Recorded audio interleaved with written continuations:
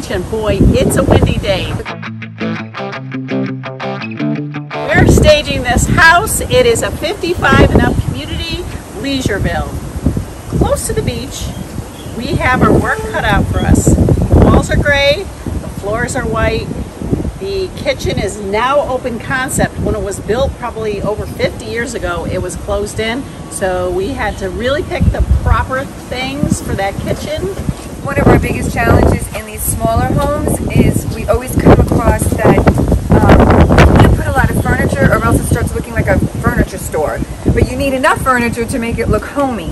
So right, and what's strange, like many homes in the area, you walk in is really big and the TV room is on the tight side. So we picked some tight furniture for the smaller rooms, bigger scale furniture for the big rooms, and I think we picked the right colors for this house for that gray and white. Yeah, we did pick some really cool colors. The colors are going to be great. The challenge is going to be the furniture. So we just don't want it to look like we got chairs right next to each other and tables right next to each other. So I have a feeling we're going to be doing a lot of that moving around. It's down to the last inch to get it right. We'll be cheating on here and cheating on there, but it's going to come together. Yep. And this is unusual, and it's happened many times. We staged the house next door not that long ago. Wow, the investor did really well there. And I think this house, they're going to do even better.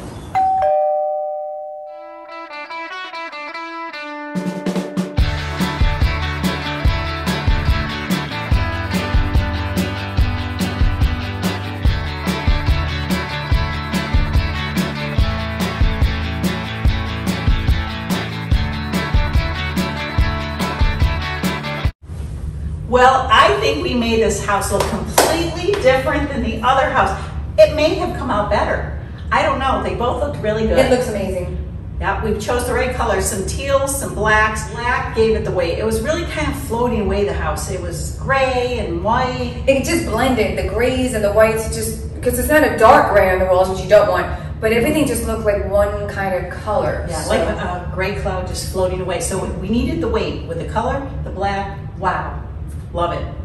It just defined the spaces better. Like you can see where the furniture can go now because you got the black up against the light walls, and it just really looks great. Yeah. Now, when the professional investor bought the house, I wasn't involved in that, but I saw the pictures.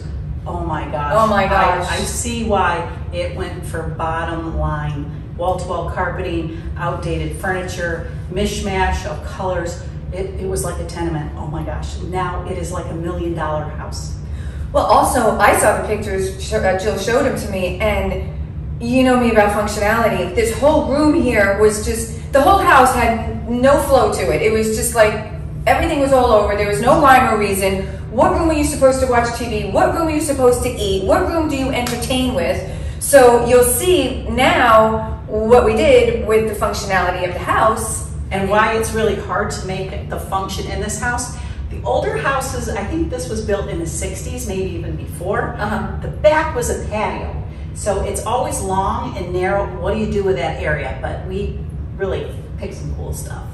Yeah, we picked the right size furniture to not make the house look smaller, because you need to walk around things, and that's what the flow comes in, so that people aren't, oops, walking around something. You can actually walk through. And we got this sofa in the door. Wow, it took us about an hour to get this in. The doors are very narrow. I think people were narrower than in the 60s and 50s. Or shorter, one or the other. Because we could not get in it. We had to take the legs off. We had to take the cushions out of it, and it still barely fit in, but we got it. It was house sofa berth. Exactly. That's exactly how it felt. I get in, it's coming, push, push, push. Anyway, I hope you enjoy seeing the videos and the house and how it came out, because we think that it really came out great.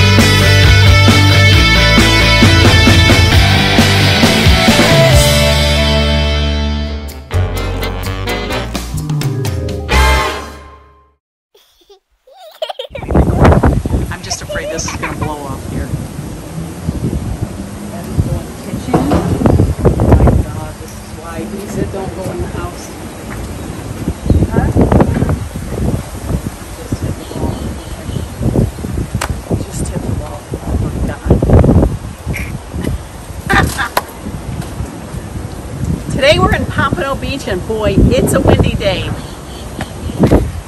Good job. Yes, it is. We're taking that part out.